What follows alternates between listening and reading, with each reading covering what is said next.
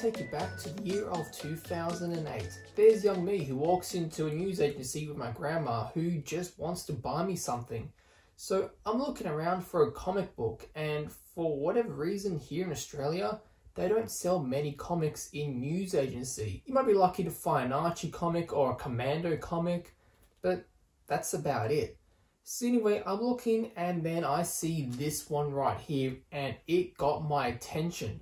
The Phantom. That's a pretty badass name if you ask me.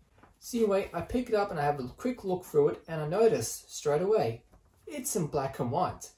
But I got it anyway. So anyway, I get home and I read this comic and I don't know what it was, but I was hooked. The Phantom quickly became my favorite superhero of all time. And it's funny how it all started in a comic that didn't really feature the Phantom in it. In this one right here, he's dying. So let's just check into it. The story opens up with Guran, who, for new readers' sake, he's basically the Alfred to the Phantom. So anyway, Guran is trying to nurse the Phantom back to health, who has been shot in the gut, and it ain't looking good for him. Guran, in need of medical supplies, decides to leave the Phantom and head on out to the jungle to find some special flowers. The Phantom sees this as a perfect opportunity to test his kids, who one day may have to turn into the Phantom. The 21st Phantom dying and passing on the torch to the 22nd Phantom has always been a huge debate between the Phantom community. Some people want it to happen, others they just want the comics to stick with the 21st Phantom because that's what we know. It's been like that since the beginning. The children of the Phantom named Kit and Helios head on out into the jungle with Guran, and they are both really excited to learn about poisons and stuff. The wounded Phantom starts to have second thoughts about having his kids go on out into the dangerous jungle. But he then decides it is for the best. I mean, they have to learn at some point. How else will they become the Phantom if they can't look after themselves? The next morning, Helios and Kit wake up to Guran, who is no longer with them. Not that he's dead, he's just disappeared. See what I did there? It is revealed to the reader, that's you, that Guran is alive and well and is just watching Kit and Helios from a distance because, don't forget, they need to be tested. Guran then makes some really impressive animal noises. I mean, Helios thinks it's a man-eating lion. Fearing for Guran's life, Kit equips himself with a bow and arrow, and now he's ready to fight. Guran's growling manages to get the attention of an angry leopard who is now watching him from a distance, ready to pounce. And he does.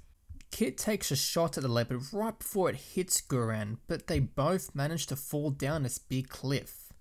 And Kit and Helios don't even realize that Guran was there. Kit and Helios then play detective and spot Guran's knife. Now they know he was near, and hopefully alive. So the two head on out searching for Guran, not knowing that he is, well, very close by.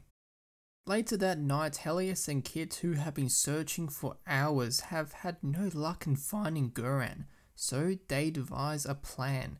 They decide that one of them should run on back to the Skull Cave and get help while the other continues to search. The two decide that Helios should be the one that runs for help because she has better wind than Kit, whatever that means. Knowing how dangerous the woods are at night, the two decide it's best to wait until morning, so they sleep.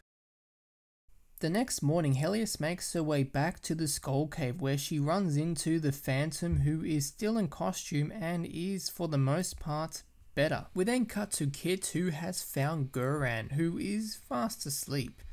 We then see Kit is preparing a meal for Guran when he wakes up, but then the devil shows up.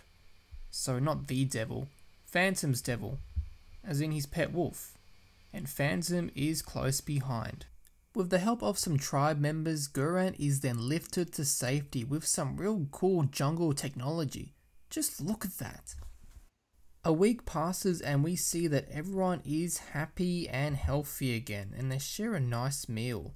It is then revealed that Kit and Helios have learnt a secret that only the Chief and the Phantom know. and that's the location of these poison berries. The story then ends with the Phantom and Diana taking a nice walk through the woods, and they both share their concerns for the future. But they come to realize that the future of the Phantom line is in good hands. And look, they even get a good kiss out of it. And that, my friends, is issue number 1511, Guran Disappears. Once again, the first Phantom comic I ever read. This story touches upon a subject that is quite sensitive to the Phantom community. I mean, some people want to see the 21st Phantom die and the 22nd Phantom taking over. Others, they just want the 21st Phantom and nothing else. The way I see it, if the Phantom comics were to end one day, it should end with the death of the 21st Phantom and his son taking over as the 22nd Phantom. Unfortunately though, that would mean the end of the Phantom comics, and I don't like thinking about that.